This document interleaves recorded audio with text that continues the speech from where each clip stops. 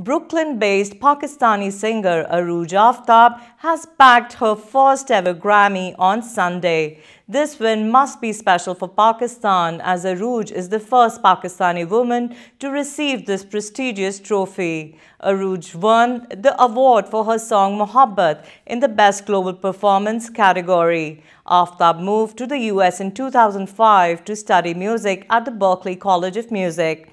She released her first album Bird Underwater in 2014. In fact, her track Mohabbat also made its way to former US President Barack Obama's annual summer playlist. As it is, the world is extremely relentless, and music kind of sews you back together, and that's kind of has always been my vibe.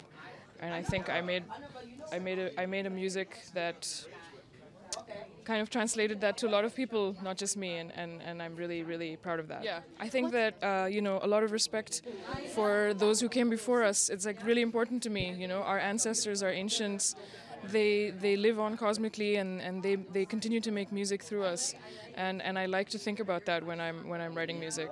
Tonight. Well, I have to wait because there's another category that I'm in the televised part of it, which is really scaring me. So I'm not. It's not over yet, but I mean, at least this is a good.